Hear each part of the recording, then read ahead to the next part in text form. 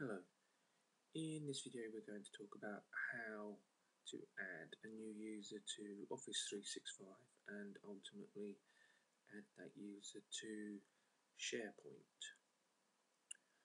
So in order to add a user, you must be in this admin panel in 365.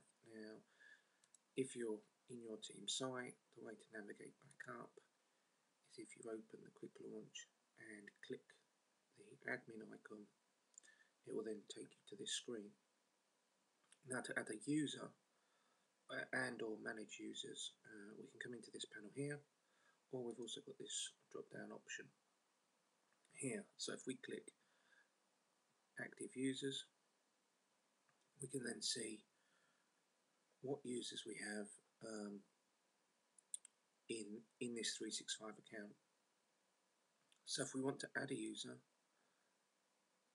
and obviously this currently is outside of Active Directory or Azure, we're just adding a user into the 365 account. So in this scenario, let's add a test user.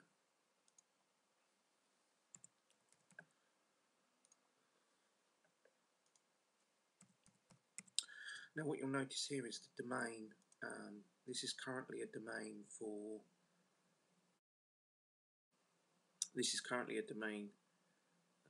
set up by default for this account on Microsoft.com. If you had the domain name attached to it, you would also be able to select your domain name, so it would be test@yourcompanyname.com.co.uk.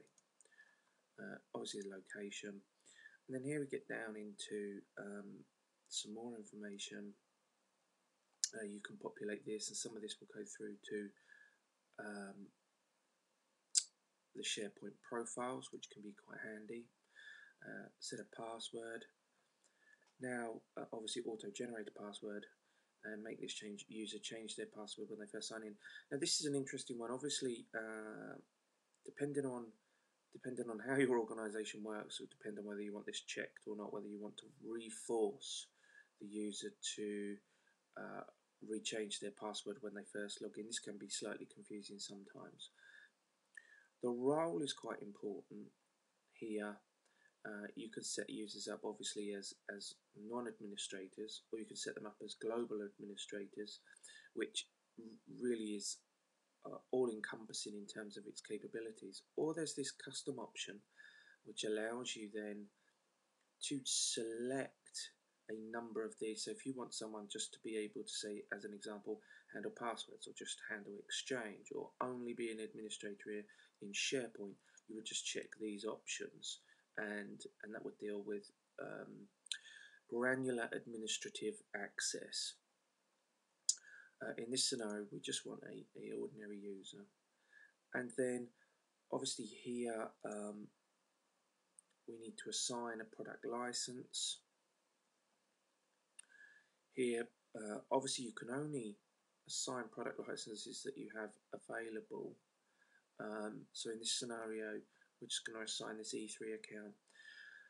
Here's an interesting option, create a user without a product license, so without any licenses whatsoever. Now this is very good, because one of the things that 365 and SharePoint allows you to do is set it up as an extranet, and what that means is that you can add users without providing them with licenses, so without giving them Skype for Business, or without giving them Word or Excel services, but still providing external users access to certain portals, certain collections within your SharePoint deployment, or certain sites where they can access information. Now that's really powerful and something that's quite difficult to achieve on the on-premise version. So that means that you may have external customers that you want to maybe share a site with, and allow them to input some data for you or exchange data. You can do that simply by